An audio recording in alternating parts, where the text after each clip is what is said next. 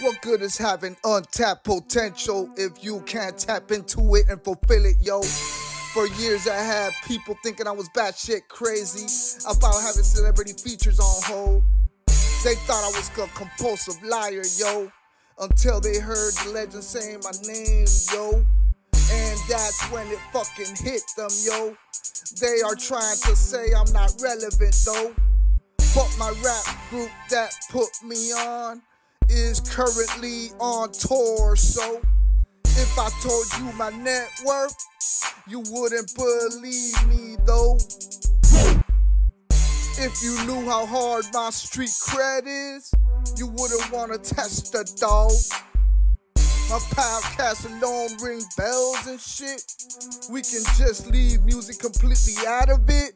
In general, these motherfuckers bleaking. I mean, they capping big ups to the Wu Syndicate generals.